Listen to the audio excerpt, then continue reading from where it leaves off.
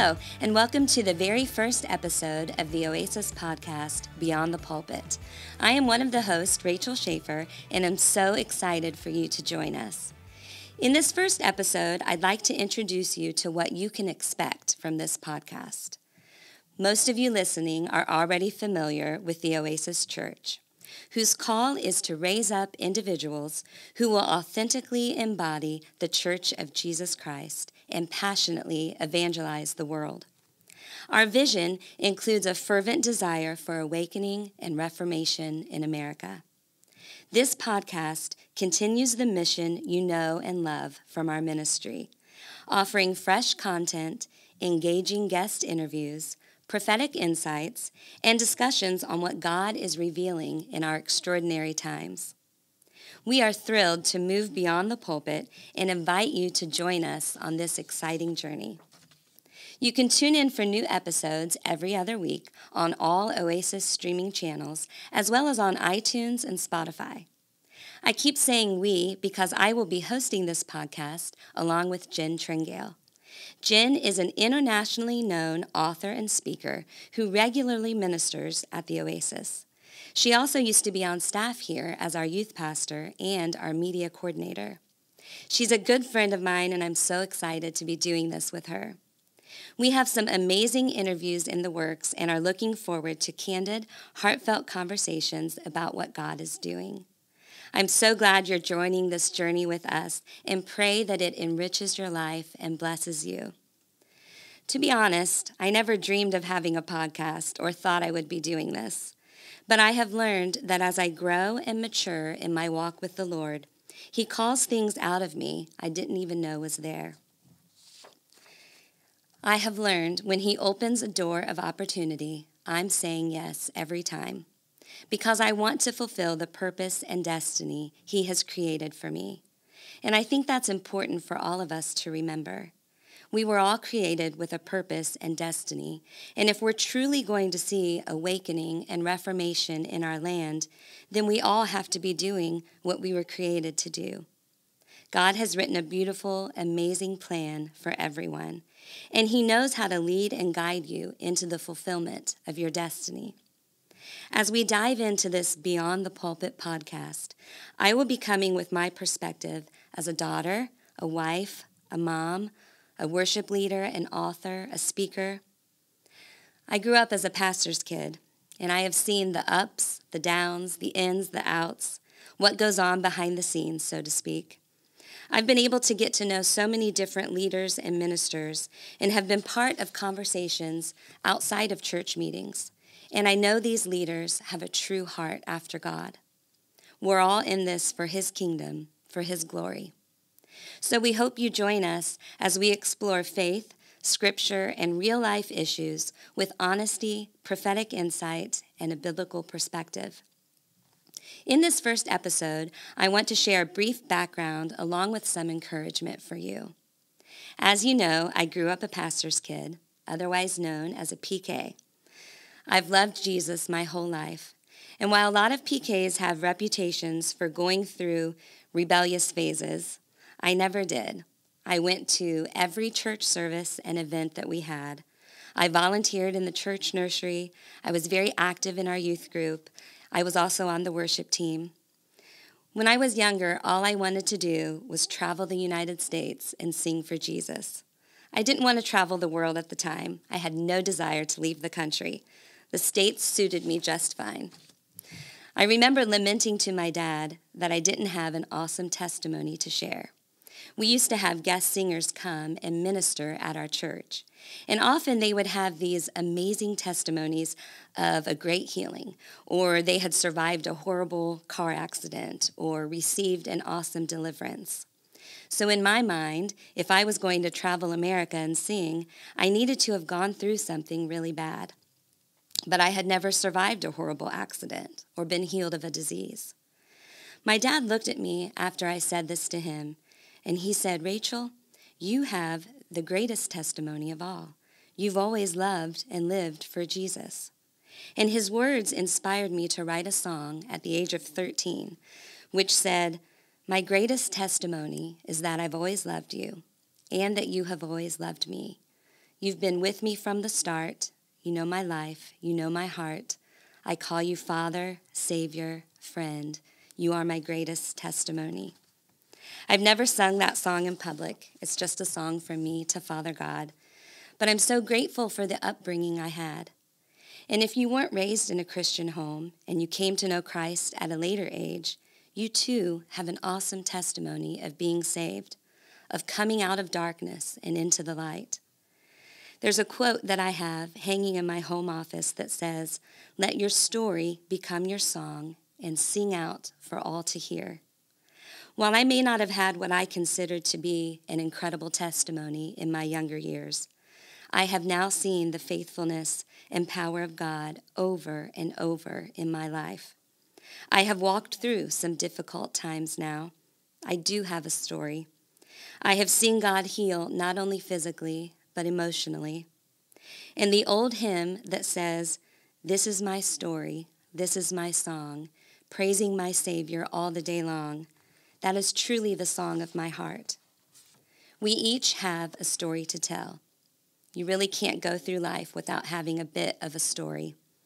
And so as we delve into this new venture with this podcast, my prayer is that encouragement for deep faith, abiding hope, and expectation will rise in you.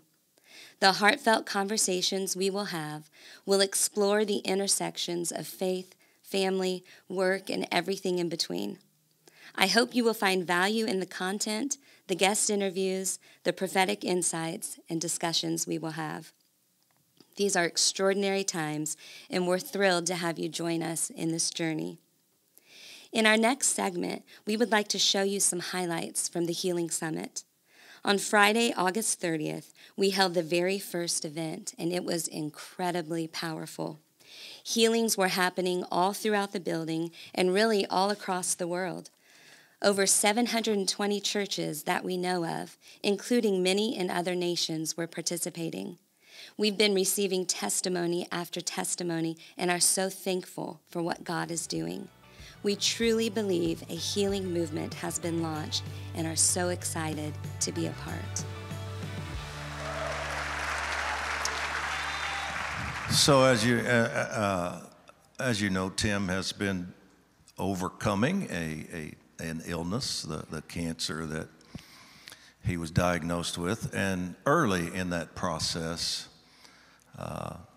5 of us, plus him, started praying together every week on the by phone, a weekly call, and just to release our faith and pray over him for healing. And it was it's been a powerful time for us, but quickly, within the first night that we did it, we became aware that God was saying something more through those prayer times and through what Tim was walking through than just his healing. We became aware that the Lord wanted to use this for something bigger than that. And a lot of the words that have been given to him over the years and to some of us about healing and gifts of healing, miracles, those words began to surface and come alive. And then dreams and visions that had been given to different ones on the call came to us, and we felt such weight and wind on them that we knew we were moving into the time for the manifestation, the fulfillment of those things. We talked about it numerous times. Sometimes we'd pray for 30 minutes, an hour, and then we would talk, and different ones were experiencing these insights and revelation.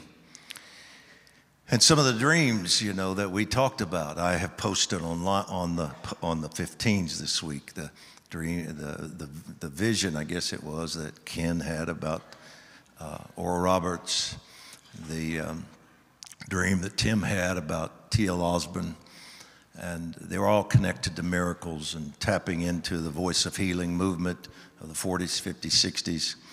Then there was another dream that the Lord had given to Greg Hood in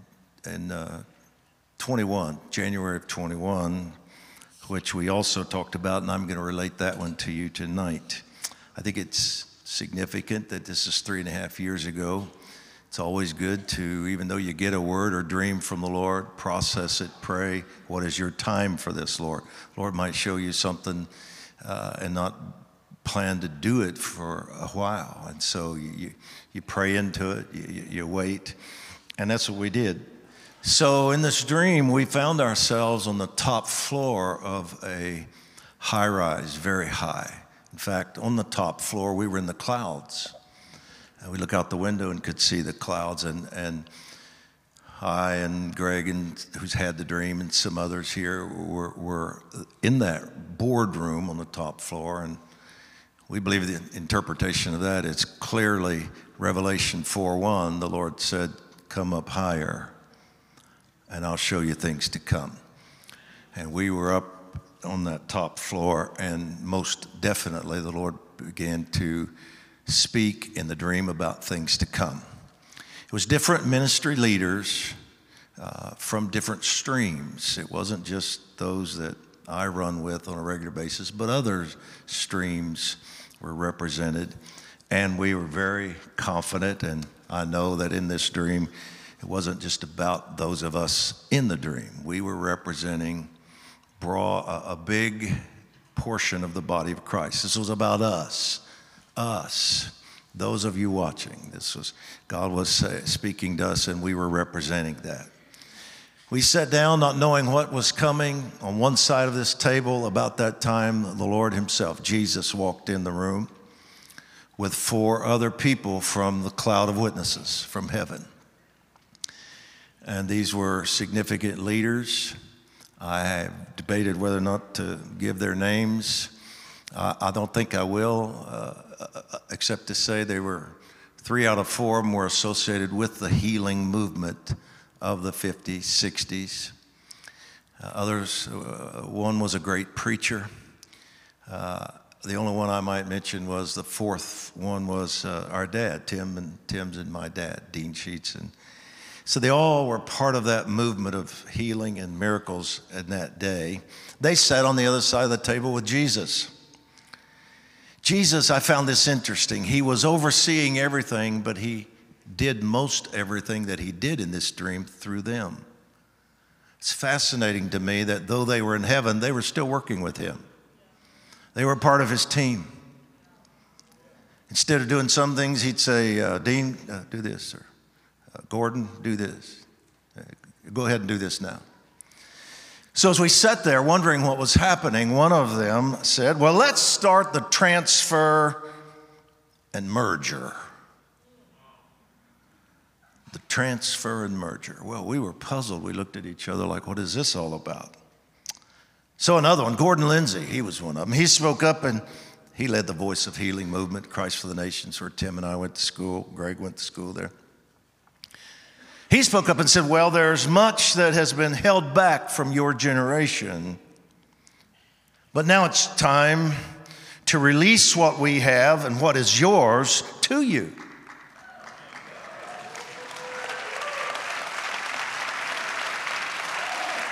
Perfect place to clap. That was good. I want to read it again. So one of them said, let's start the transfer and merger. The other one said, there's much that's been held back from your generation, but now it's time to release what we have and what is yours to you.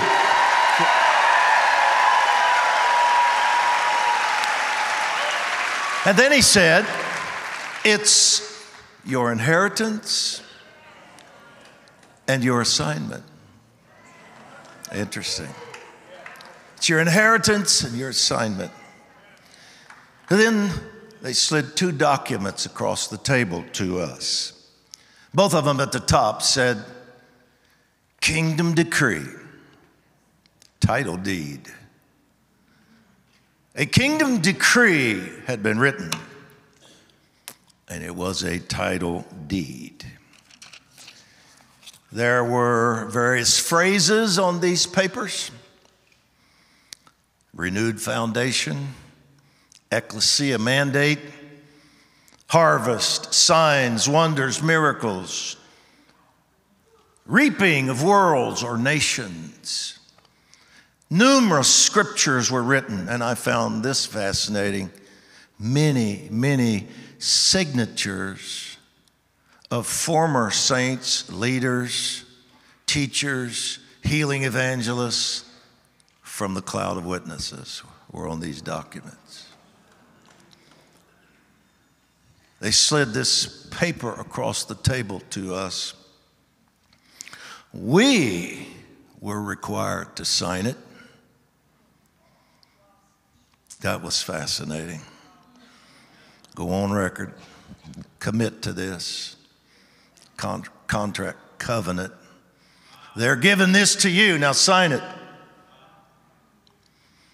Anybody here willing tonight to sign these documents and say, we'll accept the transfer? I'm ready to sign it tonight, Malone. I'm ready to sign it. And after we signed it, it was marked then, stamped with the Lord himself's signet, his signet ring. When he did it, the papers were transformed into cloth. As we watched all this on our side of the table, we were deeply moved. We knew how significant it was, and we looked at one another and said, this is it. This is it. And then we said, this is that. This is that. That's, of course, what the Apostle Peter said on the day of Pentecost when they were asking him what in the world's going on, and he referenced Joel chapter 2 and prophesied and quoted Joel, and he said, this is that. And that's what we said in the dream. This is that. Then the documents began to glow. They were lit up. The glory of the Lord, I'm sure. And then they came alive. It was like they were breathing. It's like the word of the Lord is alive. The scriptures, the living word, what he was saying was life was put into this. And Jesus then said, it's done.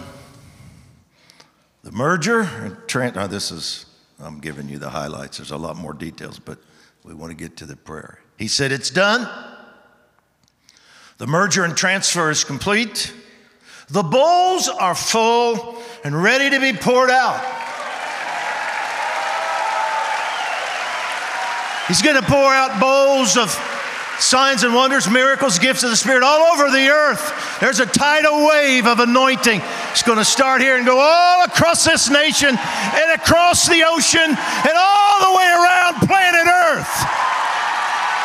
All the way around planet Earth. A tidal wave of anointing. And he said the bowls are full and they're ready to be poured out. And then he looked, and I'll tell you the name, he looked at Charles Spurgeon and said, Charles, make decrees over them now. And he began to decree over us.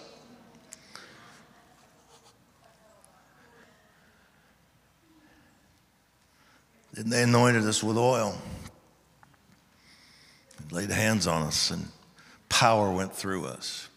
Keep in mind, please don't forget, everything they were doing, we just represented all of us. This generation, those of you joining us, pastors, leaders, those of you that watch this later, this is not about us. This is about us. This is about you.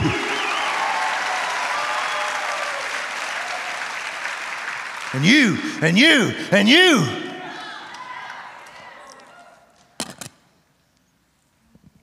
Power, electricity went through us like nothing we had ever experienced. Then Jesus took those documents that were now cloth and glowing and filled with life and he breathed on them. And when he did, they transformed into mantles.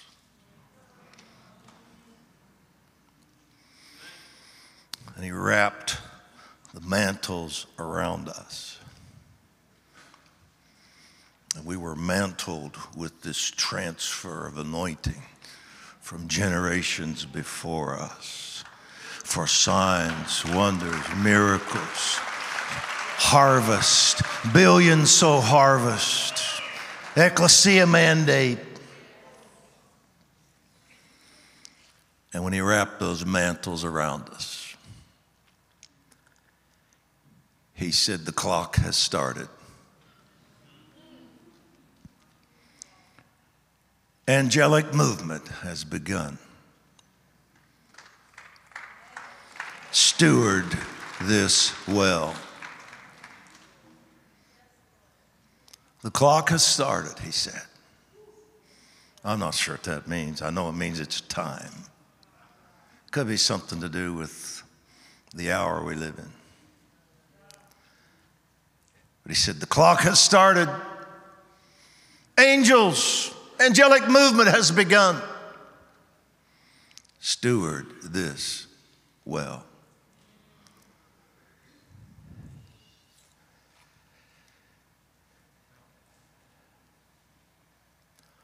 I just felt the Lord showed me on that airplane riding here that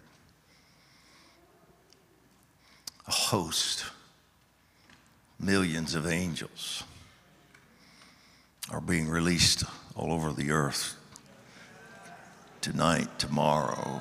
People just, I know one of the words that Greg released, it was in the Post yesterday or today, he said, and I just had to question this. I want to make sure it was the Lord, and because Greg's kind of,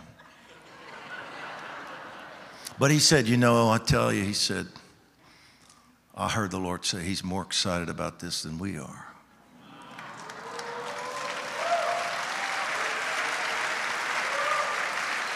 I mean, when it's time for this type release from him, you have to look at the scriptures and say,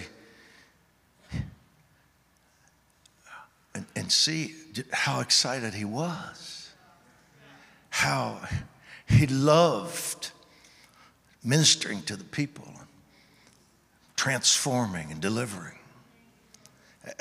I think we're there. The clock has started. Angelic movement has begun. Steward this well. This chair was a chair from the A.A. Allen tent revivals.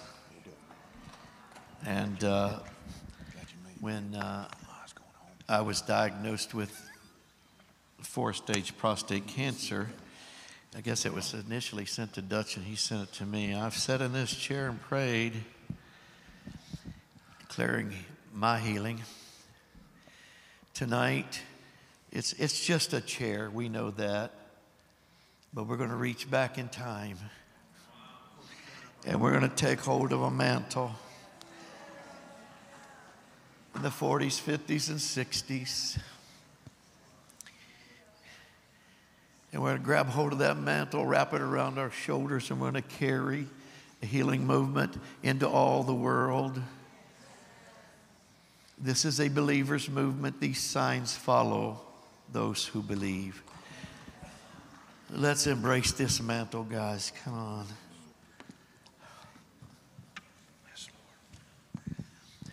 Jesus, you orchestrated a supernatural moment. And you called us to sit at a table with heroes of faith. Those that have carried mantles. Those that they saw blind eyes open. They saw the deaf healed. They saw cripples run. Incurables healed. And they sat and handed the paper to us, saying, it's time. Take the mantles. In the name of our King, in the spirit realm, representing the ecclesia, not ourselves, the ecclesia. 726 hosts tonight and believers by the hundreds of thousands, probably millions. At your word, we sign this in the name of the Father, in the name of the Son, and in the name of the Holy Spirit. This ecclesia takes hold of this mantle. Yes. We thank you for handing it to us, Lord. Yes. We will represent it. We will represent it in all 50 states. We will represent it in the nations of the world. And we declare this night the healing movement of Jesus Christ will go around the world. We wrap the mantle around the believers tonight. Take hold of it, believers. Take hold of it, believers. Take hold of it, believers. Take hold of it tonight. We launch it. Launch it. Father, tonight, wrapped in the new mantle of this moment, we declare the covenant of King Jesus begin to manifest in homes, around those whose family and friends are laying their hands upon them right now. Raise your voice, ecclesia, begin to pray. Pray, pray. We release wonders to come. We release healing to come to you. We rebuke cancer. We rebuke and destroy it by the power of God. Holy Spirit, we declare in the name of the Lord over this an nation. infusion of healing and life. Come, Lord. Come into those hospital rooms. Come to those families that are desperate. In the nightmare. In the nightmares. In the nightmares. In the name of Jesus. In the name of Jesus. Those who cannot move, Lord, we pray that strength will begin to infuse in their bodies. We pray in the name of Jesus. Yes, Lord. We declare in churches overseas even now, and in the homes that are represented, that the anointing and the power of God would come into those homes now. Holy Spirit, fall on that house as you did on the day of Pentecost. You fell in an upper room, fall on those rooms, Lord. We declare healings and miracles begin to manifest in every state. Every state. Australia, receive them. Canada, receive them. All over the world, receive them. Thank you for joining us and listening to this podcast. Have a great week, and we'll see you next time.